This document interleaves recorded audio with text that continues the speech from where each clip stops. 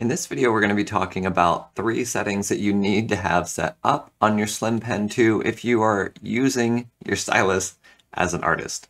All right, so let's go ahead and jump right in. My name is Justice Frangipani. If you use a stylus with Windows 10 or 11, this is a great channel for you, so subscribe right now. All right, so we're going to go into the settings menu. We're going to click on surface, and the first thing we're going to do is we're going to adjust the pen pressure sensitivity. Now for me, I'm using a Surface Laptop Studio. If you're using a Surface Laptop Studio, my #1 recommendation for stylus is the Slim Pen 2. If you're using a Surface Pro 8, same recommendation. If you're using something else, this is my recommendation. This is the R530 stylus. It has an eraser at the end and 2 buttons in the front. Very good line quality. You can find it on my website. So first thing we're going to do here for the Slim Pen 2 is we're going to adjust the pen pressure sensitivity. What this looks like, we're going to choose the pencil right here.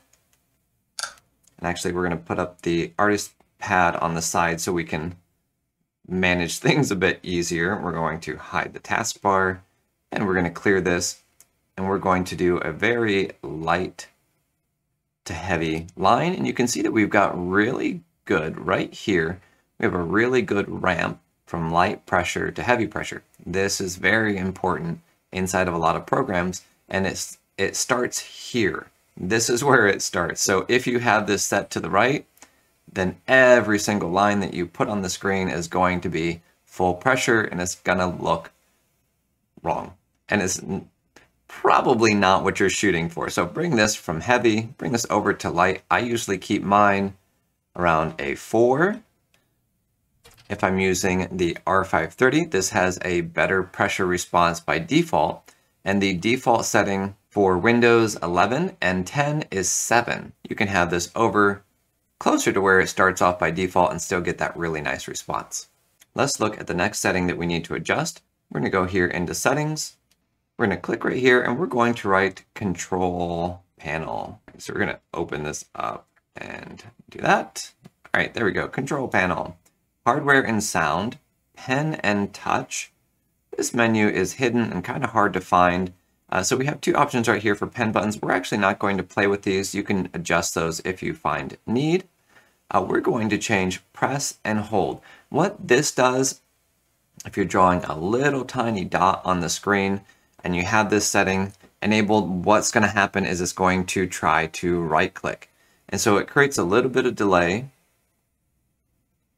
So here, if I'm doing a little tiny dot, this is Rebelle 5 Pro, which is my #1 recommended drawing app. It is the only next-gen drawing app available right now, and it's phenomenal. I'll put a link to it in the description.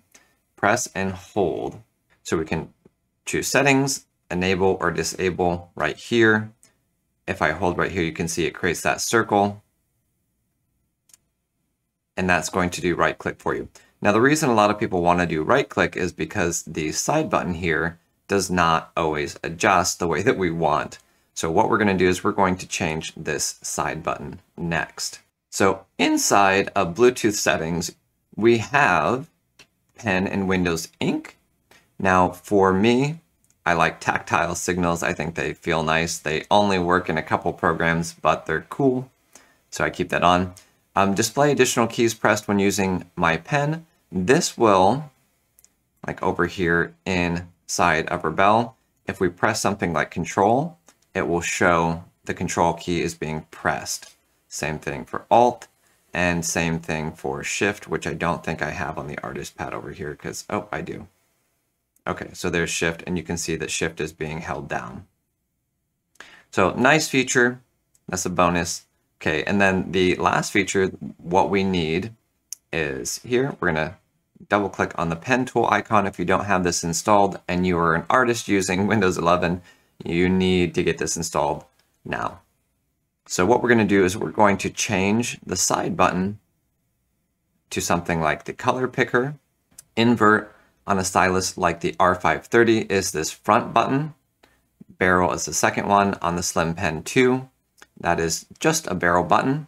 And here we're going to change this to Alt. Now I have this set up to Rebelle. So if I double click on this, it's going to load the settings, including Alt right here. So we can do Alt plus additional one. So if we wanted to do Alt plus Control, we could do that.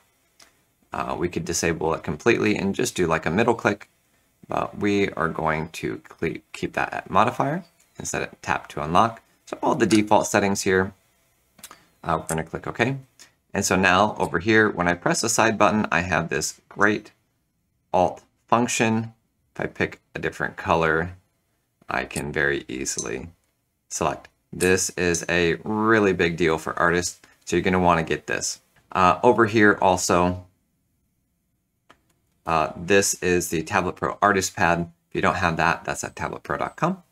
That's how to set up your Slim Pen 2 as an artist. If you have questions, put it in the comment section and I will be happy to address those.